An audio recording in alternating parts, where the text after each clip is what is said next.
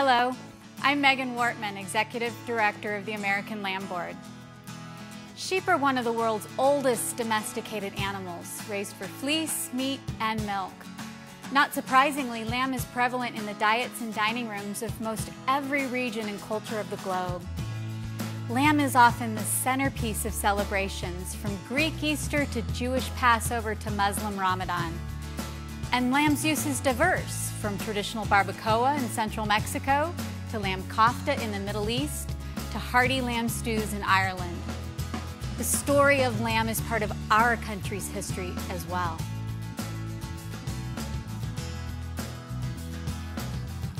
It's believed that the first sheep arrived in America with Christopher Columbus's second voyage in 1493. More sheep arrived with the colonists, and by the 1640s, there were about 100,000 sheep in the 13 colonies. In the 1800s, sheep production in the United States moved westward, and by the 1940s and 50s, America's sheep flocks peaked at around 50 million head. Today, there are about 6 million sheep in the United States. Now, more than ever, there is an interest in the way our food is raised and the number of miles it must travel to get to our tables. The American sheep industry is committed to quality and conservation and epitomizes the local food movement. Today, I'd like to share with you the story of American lamb, from shepherd to chef. Sheep are raised in every state in the country, and the people who raise sheep are as varied as the regions they call home.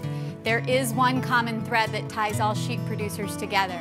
They are food artisans whose work demonstrates their respect for the environment and, lucky for us, delivers the lamb for our plates. The vast majority of sheep operations are family-owned and operated. In the eastern and midwestern United States, you'll find a greater number of small flock operations, while most large commercial operations are found in the West. These operations are diverse because sheep are adaptable to a wide range of climates and management systems. Prior to World War II and the development of synthetic fabrics, many producers raised sheep primarily for wool, delaying slaughter of their sheep so that they could be sheared more often. This resulted in less tender meat with a stronger flavor. Today's sheep producers are most focused on raising lamb. Wool is still a focus for some, but lamb meat is now the most important product the American lamb producer sells. In addition, they're now bringing their lambs to market at a more appropriate age so that the lamb is tender and mild, not tough and strong flavored like your grandparents experienced. Sheep producers care for their sheep by making sure they have natural grazing compatible with the environment, a clean water source, and protection from predators. American sheep are reared on high-quality, natural forage diets with minimal environmental impact and an eye towards stewardship and conservation. Their pastures can include an array of grasses as well as other forages such as legumes, weeds, and woody, brushy plants. Depending on the quality of range, some lambs are marketed directly from the range or pasture, while others are grain-finished for a short period of time.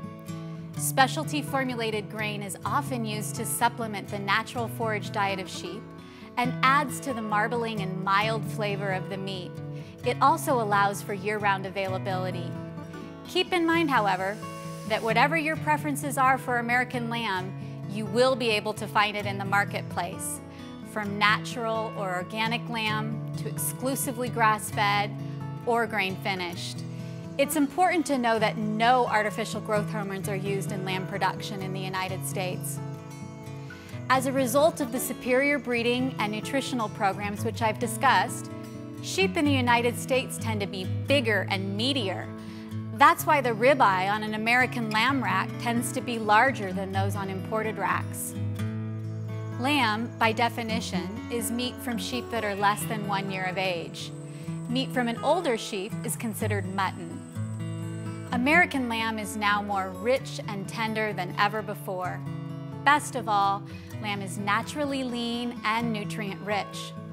An average 3-ounce serving of lamb has only 175 calories. About 40% of all lamb produced in this country is sold for use in the food service industry. In fact, Lamb is one of the most popular proteins on fine dining menus. About 3 out of 4 fine dining operators offer lamb on their menus.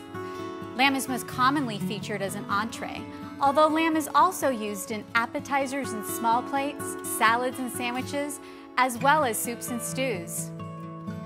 Rack of lamb is the most popular lamb cut menu, followed by miscellaneous lamb chops, shanks, and loin. However, a growing number of chefs are using lamb shoulder, sirloin, ground lamb, and lamb offals on their menus. Lamb appears with lower incidence on quick service, mid-scale, and casual dining menus. Only about 14% of these menus include lamb, again, most often as a center of the plate entree. Much of this usage is linked to ethnic cuisine, such as Indian, African, Greek, and Middle Eastern. Examples of lamb use include tagines, gyros, lamb kebabs and sautés, and lamb samosas. As people become more interested in authentic foods from across the globe, the use of lamb in these and other dishes will undoubtedly grow. As chef instructor Chris Ketke will now show you, lamb has diverse menu applications. Like most chefs, lamb is one of my favorite meats. American lamb has a mild yet distinctive flavor, and I like to experiment with using cuts from the whole carcass. The lamb carcass is generally broken down into 4 major primal cuts: the shoulder, the rack, the loin, and the leg. In addition, there's the neck, the foreshank, and the breast or brisket section. Probably the most diverse cut from the lamb is the lamb leg. The leg comes from the rear leg of the animal and weighs between 5 and 9 pounds. A whole leg of lamb includes the bottom round, sirloin, top round, as well as the shank. A whole leg can be roasted whole, but is often broken down into various semi-boneless or boneless roasts. Here is a semi-boneless leg. A portion of the leg bone has been removed to create a steam chip. Again, this can be perfect for roasting and carving. Lamb legs are commonly sold boneless as BRT, bone rolled and tied, or BRN, bone rolled and netted. A boneless leg can be opened up, further trimmed, and grilled as a butterflied roast. Or you can add almost any type of flavor into the roast. Think Asian, Mediterranean, or Indian for a signature presentation. Here, I've created a south of the border inspired rub with garlic, cumin, oregano, and chipotle. You can simply rub this on the inside of the leg, roll it up, and tie. The possibilities are endless. The boneless leg can also be broken down further into various smaller roasts, such as the bottom round, sirloin, and top round. The top round is a high-quality cut with many preparation options. The roast can simply be rubbed with olive oil, seasoned, and roasted. I like to insert the top round with pieces of cured sausage and frozen red bell pepper. Really, you can put just about anything inside of here and give it lots of different flavors. Once this is stuffed, all you need to do then is season the outside and then roast it in the oven. Sirloins are a fabulous cut for the grill. You can slice them into cutlets or steaks. You can also add a variety of rubs and marinades. However you choose to season it, it's beautiful, lean, flavorful, and an affordable cut. Meat from the bottom round is perfect for scallopini. The first step is to trim out the meat into the individual muscles, as I've done right here. At that point, very simply, take the meat and slice it into thin slices. Next, pound it out between plastic wrap until very thin. Then it's ready to saute after a quick dredging in flour, or could be further coated with egg and breadcrumb. Keep in mind that these leg cuts can also be further fabricated for steaks, cutlets, kebab, or stew meat. Leg meat can also be used to make grind. In fact, when we trimmed up the bottom round, here's the trim that we had left over.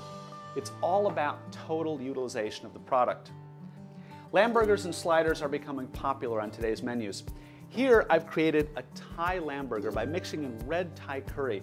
Again, you could create a signature lamb burger by topping it with a bit of Asian slaw with ginger and lime juice, cilantro, and a chili or two. A coating of ginger lime mayo completes this dish. An American leg of lamb is probably the most versatile of lamb cuts. It gives you the opportunity to be creative. From roasting whole with a signature glaze, to using various muscles to create chops, cutlets, sandwiches, kebabs, scallopini, or stew. On behalf of the nation's sheep producers, we want to thank you for your use of American lamb and for your support of local ranchers. We are committed to providing you with a fresh, local, and quality product. American lamb, up to 10,000 miles fresher. For more information about American lamb, from shepherd to chef, please visit www.americanlamb.com.